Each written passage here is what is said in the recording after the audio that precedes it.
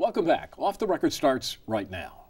On the OTR panel this week, we have Kathy Barks Hoffman and Bill Ballenger, along with Zach Gorchow. Here's the OTR rundown. Former Congressman McCotter's stunning decision. Petition signatures filed with the state regarding ballot proposals, and lawmakers prepare to return. Later on, congressional write-in candidate Nancy Cassis will be here. All this and more coming up right now, Off the Record.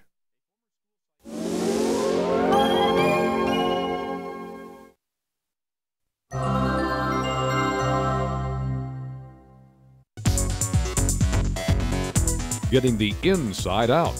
It's Off the Record with senior Capitol correspondent Tim Skubick and his Capitol Press Corps colleagues. Production of Off the Record is made possible in part by a grant from Truscott-Rossman, Michigan's only bipartisan strategic communications firm, serving statewide, national, and international clients from their offices in Lansing, Detroit, and Grand Rapids. TruscottRossman.com. By the Michigan Food and Beverage Association, in conjunction with the Michigan Business and Professional Association, working together for its members. Membership information on the web at michbusiness.org. And by Hager Fox Heating and Air Conditioning Company, providing comfort to mid-Michigan homes and businesses since 1941. Hager Fox and Bryant, for whatever it takes. On the web at hagerfox.com. And now this edition of Off the Record with Tim Skubick. Thanks, Joe Donovan. Welcome to this busy week's edition of Off the Record. Thanks to Thaddeus McCotter. Quiet summer up until now. What happened to him? Well, he decided not to run. He stepped down, and that created a huge need for a special election, apparently. I don't think that Governor Snyder really wanted to have one. It's going to cost at least $650,000. The local governments are screaming about the cost. They're hoping the state picks it up. And meanwhile, you've got no Democrats running in the special election to fill the last 2 months of his seat. You do have 2 Republicans running at the moment. But it's really convoluted because first you have the August primary to fill the next 2-year term. Don't even then try you go to September. Kathy, I hear there they go for the dial. Then you go to September for the special primary, and then you go on November 6th. Then some people will be voting on both of those races. Yeah. For those of you that are still left, why did he decide to bail out? Because of that video, the movie that he made after he dropped Wasn't that his the president. final straw? I mean, that wasn't the reason. Well, the movie, the embarrassment by McCotter, over the making of the movie and all the publicity about it, that was what finally pushed him over the edge. There was a script. It wasn't a movie.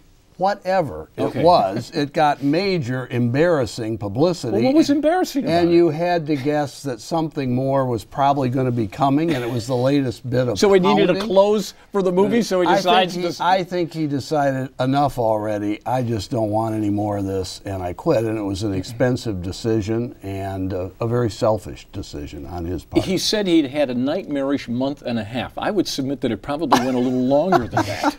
Huh? You just scratch your head looking at this. I mean, this is just a remarkable personal meltdown by Thaddeus McCotter, and with terrible consequences. You know, the local governments are going to be out $650,000. And, you know, the script was reported by the Detroit News that he had written apparently during his last year or two in office, in which it basically chronicled a fictional congressman whose career melted down. Boy, who does that sound like? Apparently it was easy to write. There was a lot of off-color topics, you know, body language. It was just embarrassing. I mean, just awful. And, you know, he quit the next day. It certainly appeared, you know, the news didn't say where they got the script from, but it sure looked like somebody close to him leaked it, and that must have been, I'm not going to pretend to get inside his head, but all you can think is it was more than he could continue to stomach. Well, he's not completely off the hook here. There is still the Attorney General investigation into the signatures that were turned in and why over 1,000 of them appeared false. You know, there could be an issue of whether, you know, he was afraid there was going to be more coming out of that could leave him personally responsible, and you know, maybe decide to get ahead of the game. I don't know. I mean, like you said, it's all speculation. Who knows what he's thinking? He's disappeared. He hasn't talked to anybody, has he? He should have disappeared into the bowels of Congress for 5 months and just kept his head down, his mouth shut, and cast votes and done nothing more and saved the taxpayers $650,000. Instead, he quit and created this mess. Well, the irony is, had he made the decision 2 weeks prior to last Friday night, there would have been no additional cost at all. So I assume that he did not look into the cost implications of this decision, which does make it a little self-serving. But this is a guy who ran as a fiscal conservative. Okay, those credentials are certainly blown to smithereens. I just think he just completely fell apart in every way you can fall apart. I mean, I just think he was not thinking of anything but himself, the consequences. He just couldn't go on, and whether his past fiscal conservatism, that was just all out the window. He was only thinking about himself at that point. This gets complicated, so I won't go long, and we can get into this with our guest today. But there's still a way that the taxpayers could be saved the $650,000. Well, two people, Nancy Cassis, our guest today, the write-in candidate, and Carrie Benevilio, who's on the ballot in the Republican primary for the regular seat on August 7th, they have said they are going to run in this special election on September 5th. But the day after the primary, they could decide, both of them, we're off the ballot. And the governor has said if only one person runs or nobody runs for this, files for this special election, we're going to cancel it. Wait a minute. One of them has to drop out before the election. Well, again, think of the sequence here. July 20th is the filing deadline. Correct. Okay, so they file, say, we're running in the special. August 7th comes along about 2 weeks later.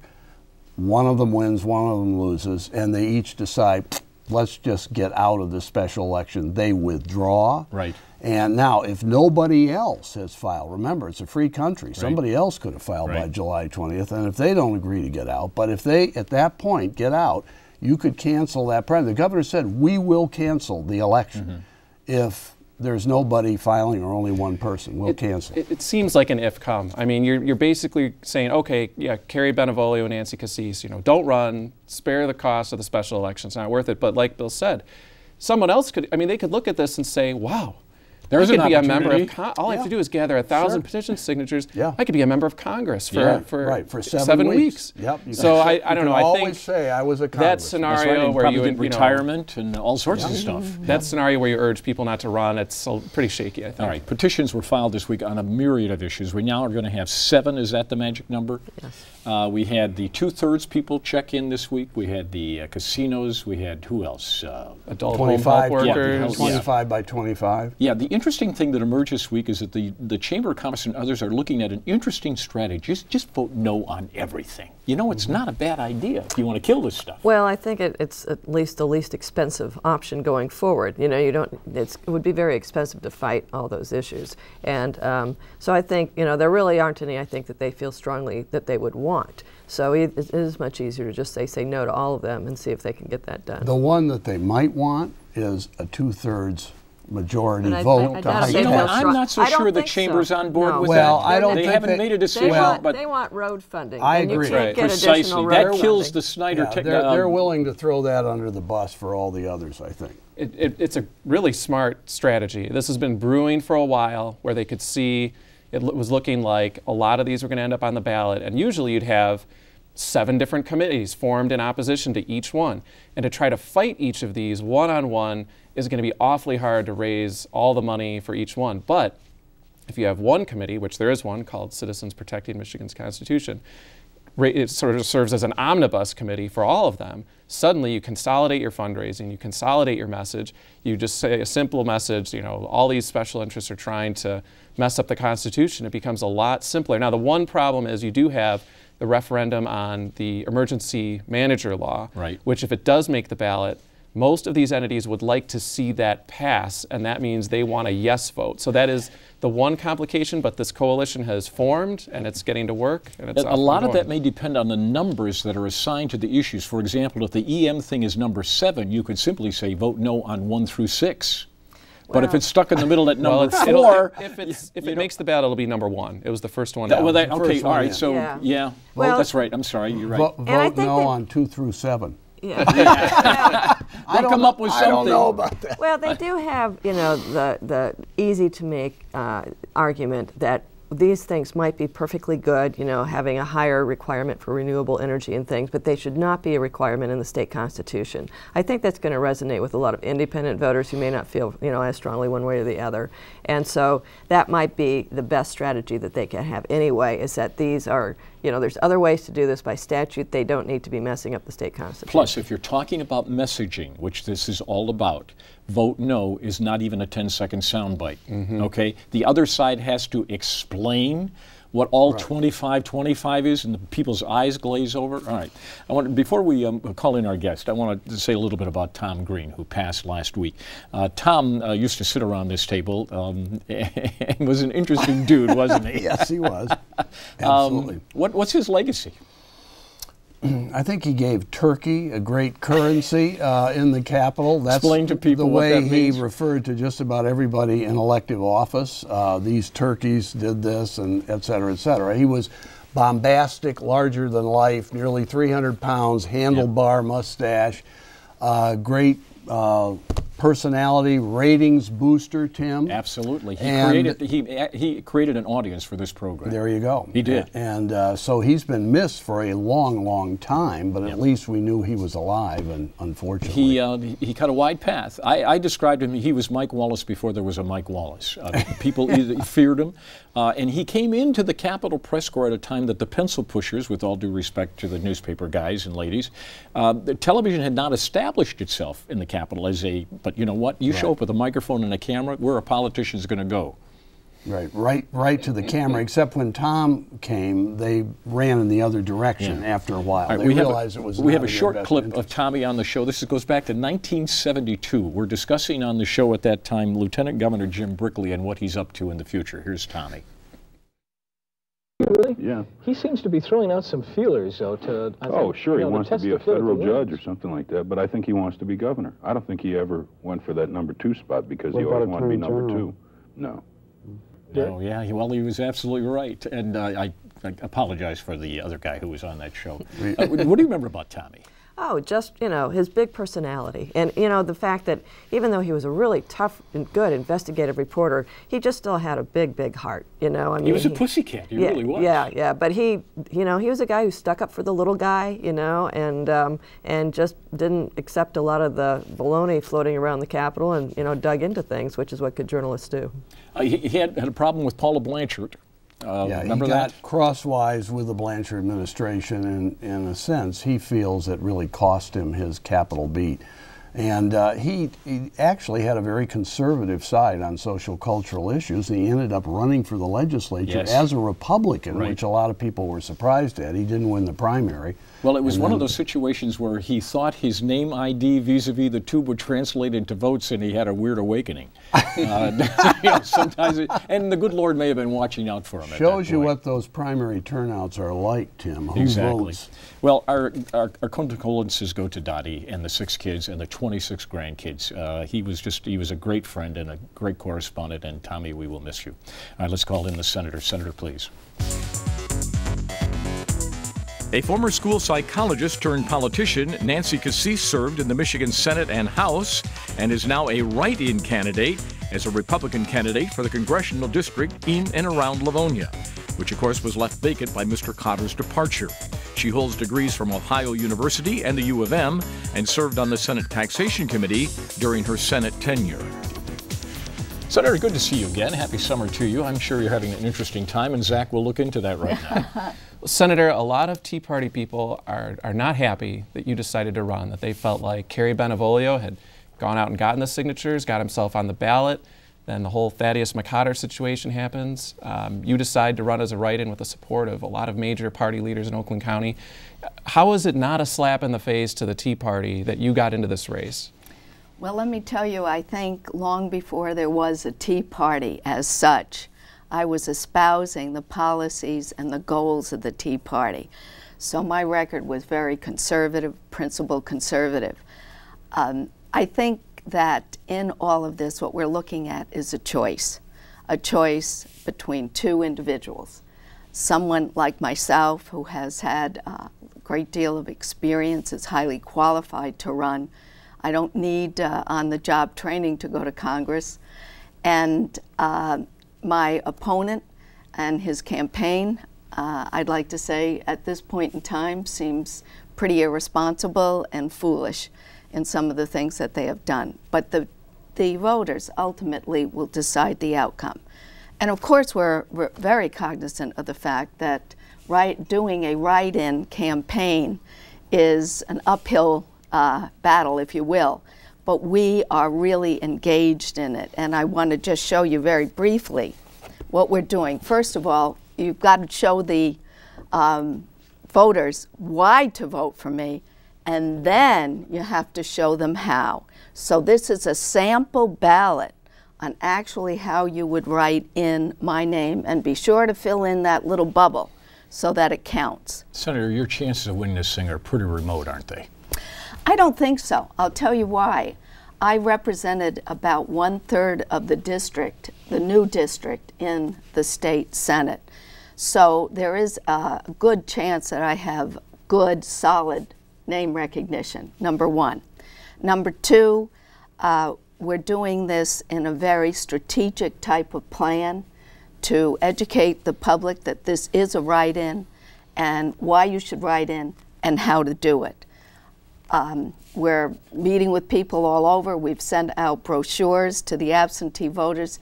I think we're doing this very smart and wise. Pretty irresponsible and foolish, you said a couple of minutes ago. Yes. What specifics?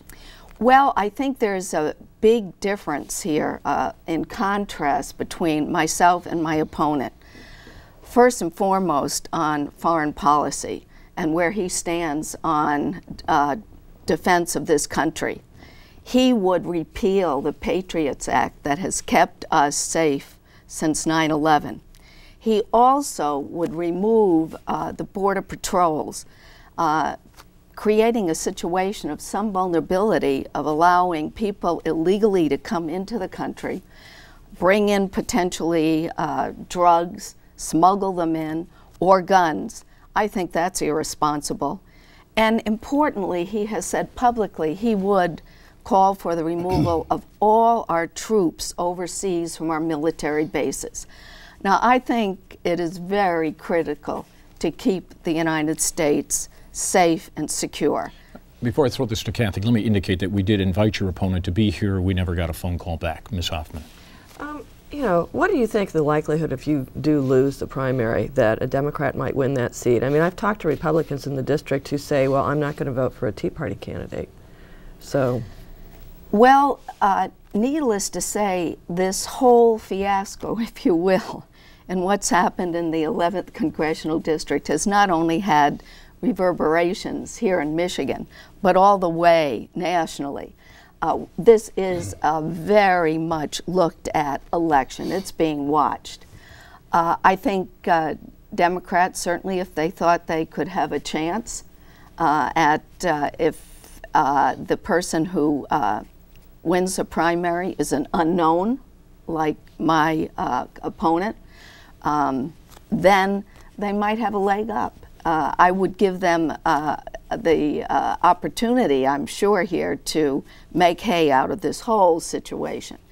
But if I do win this election, and we are really committed to winning this election, then I think we can go toe-to-toe with any Democrat and win it. You know, it's a 55% Republican district. If Kerry Benavidello wins the Republican primary, will you endorse him? I will.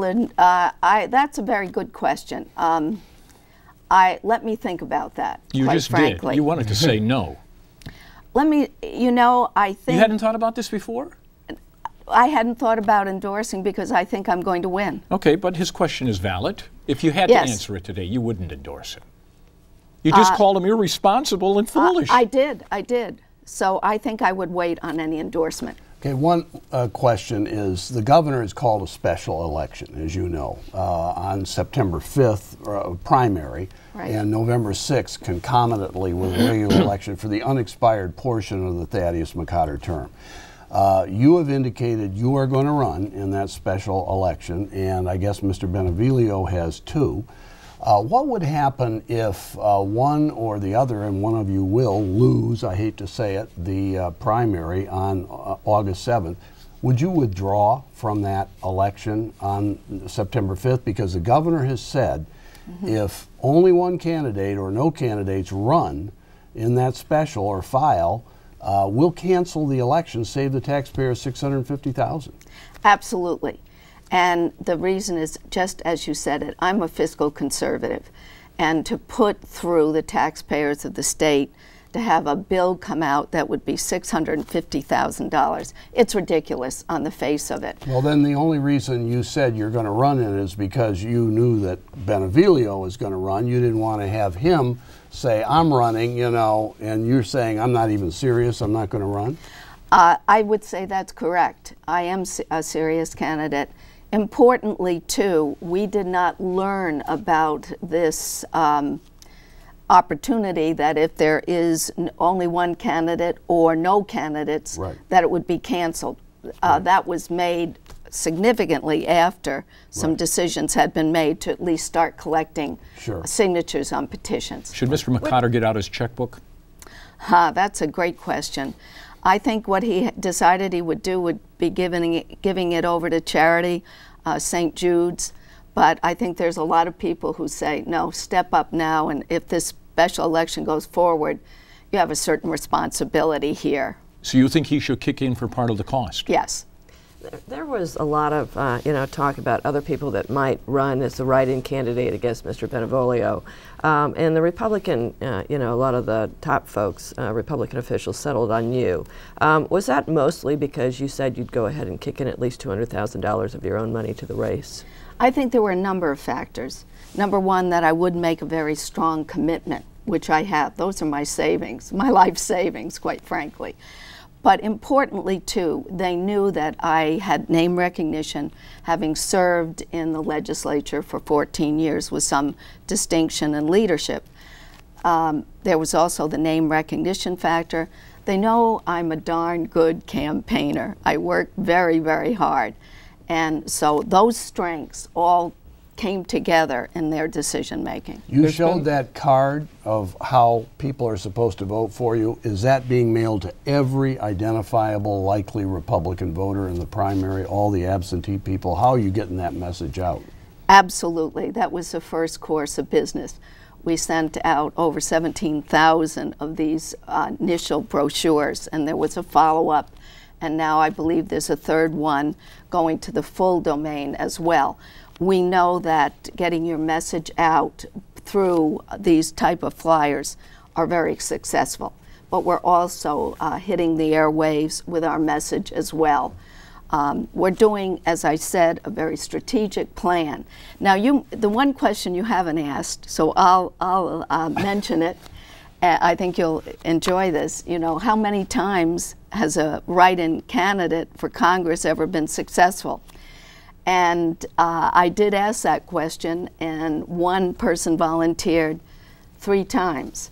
Well, we hope to make it 4. 3 in this state or nationally? No, nationally. Okay. So we hope to make it 4 and make history in Michigan. There's been some speculation that some or all of the $200,000 that you had put up at the beginning of this was a result of the time you spent as a consultant for the Maroon family, owners of the Ambassador Bridge, of course, fighting the proposed new bridge. Could you address that? Did they provide any assistance financially to your campaign? No, nothing toward my campaign. And to set the record straight, in my working as a consultant for the bridge company, it was because of my philosophical conservative belief that the private sector can do almost anything better, faster, and more efficient than government. So the governor's wrong on this one. The governor's wrong on this. You know, governor and myself, we're all part of the same family, but as you know, even within a family, sometimes you have certain disagreements. Well, so the governor is wrong. I'm not going to say he's wrong. I just well, is think he right? I think he's premature. Premature? He's premature in his going ahead with a bridge that could be built privately already by the Detroit International Bridge Company. They've offered to do it. It's on the record that they would. Were the ads that Mr. Maroon ran, were they truthful? As far as I know, they were. You take certain liberties probably in any campaign, but on the whole, yes, they were. Certainly the issue about traffic not being there to justify a new bridge. How about the issue of the $100 million? You know, I think if you really believe, I think, like the Maroon family does, that their support of the American dream and the ability to for private enterprise to go forward and move on projects is the way to go, and I personally believe that. And the governor even, you know, talked about economic gardening. Grow it right here. Use the resources of private enterprise to move forward. So obviously overall, I think they're doing this out of sincere conservative principles. Are you having any Don't you have debates? the argument, though, that the bridge is going to be built by a private company? I mean, the government's not going to build that bridge. You're going to have a private company come in and do bids to build the bridge. So, I mean, does that hold water with you, or do you think that's not? Kathy, I don't think that lets the taxpayers of this state off. You believe they're going to be on the hook eventually? I do. Look at the Mackinac Bridge. They said someday that's going to be free. It's not. Senator, we got to get out of here. Thanks for joining us on our program. We appreciate it. It's good to see you again. Also, thanks to Zach and to Kathy and to Bill. Don't forget, we are on Facebook, YouTube, and Twitter. See you next week right here on Off the Record. Production of Off the Record is made possible in part by a grant from Truscott Rossman, Michigan's only bipartisan strategic communications firm, serving statewide, national, and international clients from their offices in Lansing, Detroit, and Grand Rapids. TruscottRossman.com. By the Michigan Food and Beverage Association, in conjunction with the Michigan Business and Professional Association, working together for its members. Membership information on the web at michbusiness.org. And by Hager Fox Heating and Air Conditioning Company, providing comfort to mid-Michigan homes and businesses since 1941. Hager Fox and Bryant, for whatever it takes, on the web at hagerfox.com. MLive Media Group, providing real-time Michigan news, sports, business, and entertainment at mlive.com. Tim Skubick blogs about Michigan politics daily at mlive.com. Off the Record can be seen online anytime at video.wkar.org. Episodes on DVD are also available for purchase. Michigan public TV stations have contributed to the production costs of Off the Record with Tim Skubick.